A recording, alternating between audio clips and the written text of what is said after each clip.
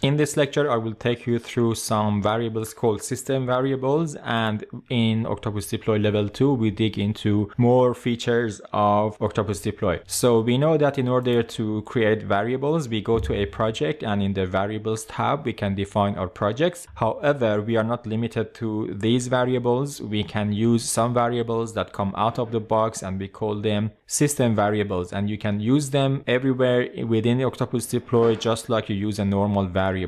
As an example, if I wanted to use any of the system variables somewhere in my project, let's say in bindings, I could click on this insert variable, and then all the system variables would be available to me via this drop down. And as you see, they always begin with Octopus, and they are categorized in extra parameters such as account, environment, deployment, and so forth. The most important one that I can point out is environment. This will tell you where your package is being deployed to, and it's very common that we have to pass the name of the environment to our deployment scripts. You can use that with octopus.environment.name. For example, if I deploy this to production environment, this is going to give me production. Also, we have octopus.action that gives you information about what's going on during deployment. The most important piece is action.package, because if you want to know what package you are deploying and things like that, you get that with action.package. The most important one is package ID and package version and original file name. This will give you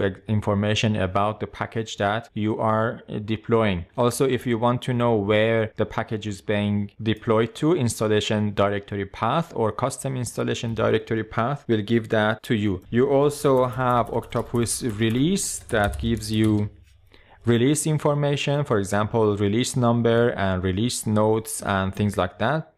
And you have deployment as well.